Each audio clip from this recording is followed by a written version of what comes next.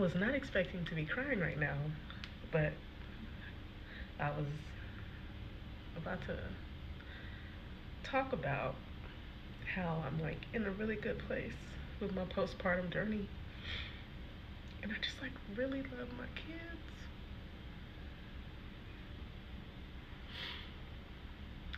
And it just makes me wonder, like, is this like the feeling that other moms have that don't go through postpartum depression, like from the beginning?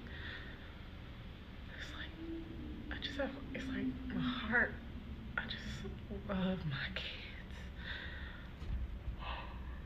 They bring so much joy. And I didn't feel that much with my first, because my anxiety and my depression was too high to really be in the moment. Just, I was just really in survival mode, and like my kids are amazing. And these are happy tears. And I wasn't sure if I would ever get here.